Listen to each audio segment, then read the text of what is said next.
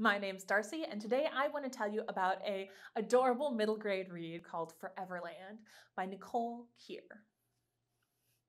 Fun fact, Margaret is running away from home. Related fact, Margaret is not a running away from home kind of person. But things have been so terrible lately that she's decided she's going to live at Foreverland, her favorite amusement park, and the last place that her family was happy all together. It's going to be so good. She's going to ride the carousel as many times in a row as she wants. 8, apparently.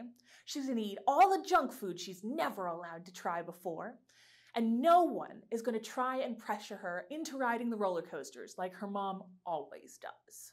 It's going to be so good, she's not even going to think about how her best friend doesn't talk to her anymore at all. How everybody in 6th grade thinks she's weird because she likes antique music boxes. How her dad's suitcase is packed and sitting by the door. Whatever. She's actually having a good time. And then she tries to eat a hot dog for the first time ever. Hot dogs seem easy, right? Pick up bun, put bun in mouth. But it's so delicious that something goes wrong and suddenly she's choking on hot dog in the middle of her favorite place in the world. Is this the end for Margaret?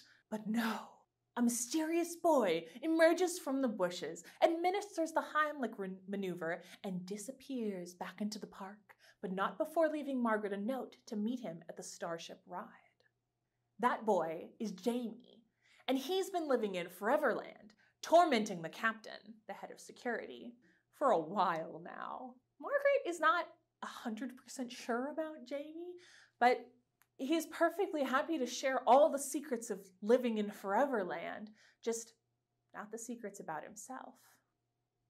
Can Margaret and Jamie stay in Foreverland forever, or will they have to go and face the lives they left behind?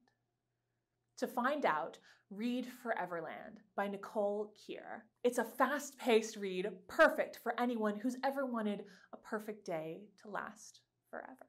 Give us a call and pick it up at any of our 14 library locations. Thanks for listening.